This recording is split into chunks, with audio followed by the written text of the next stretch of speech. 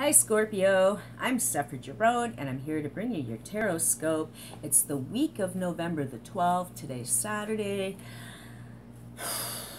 So, you guys, I'm assuming, no, don't say you guys, the United States, I'm in Canada, I'm in Toronto. The United States just had an election, in case you didn't notice. And one of the candidates was Hillary Clinton, who is a Scorpio. So it'll be interesting to see which card we pull today.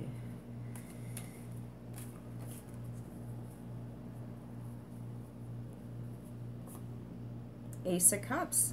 How interesting is that? How very interesting is that? Now, the Ace of Cups, I know so many Scorpios, almost all of you do really amazing things. You have weird jobs. I know mediums, ghost hunters, actors, people in power, people not so much in power, writers, directors. There's so many Scorpios. A couple of the actors I have crushes on are Scorpios. You know, it's like Scorpio is a thing.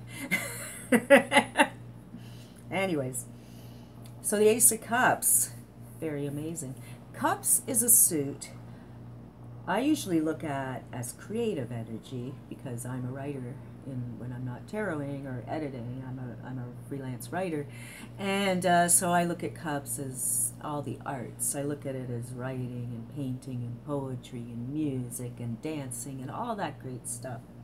But cups are also about emotions. Usually cups represent love. If you're asking a love question, you want to see some cups, good cups, not the shitty cups. The knight in shining armor carrying a cup is like the ultimate love card, for someone coming into your life. So the hand of God, bringing the Ace of Cups in, which is actually the Holy Grail, knowledge and wisdom.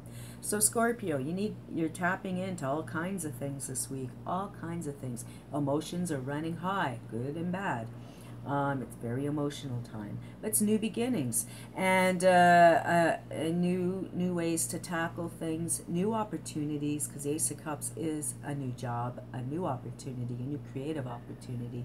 So, with regards to Hillary, for instance, she didn't win the presidency, but certainly her life has turned into, she now has new opportunities that she wouldn't have had as president, that she can now explore in her life, whether it's professional or personal, tapping into areas that she can help women and help whatever mandates she has that she can continue to work in.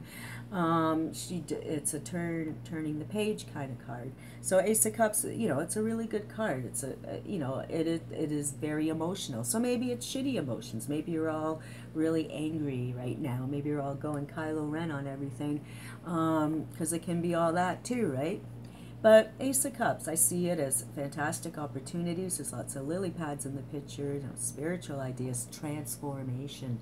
So really, tap into your spiritual side, your transformation, your love and compassion and empathy for your fellow human beings.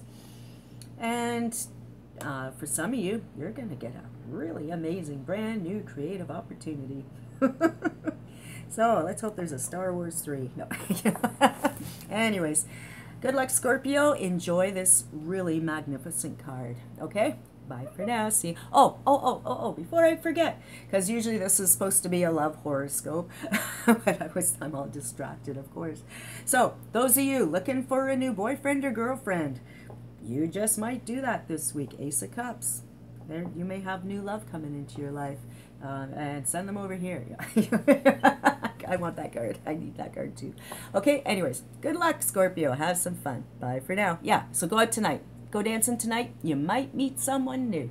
And someone you may have a really nice long-term relationship with. So good luck with that, Scorpio. Bye.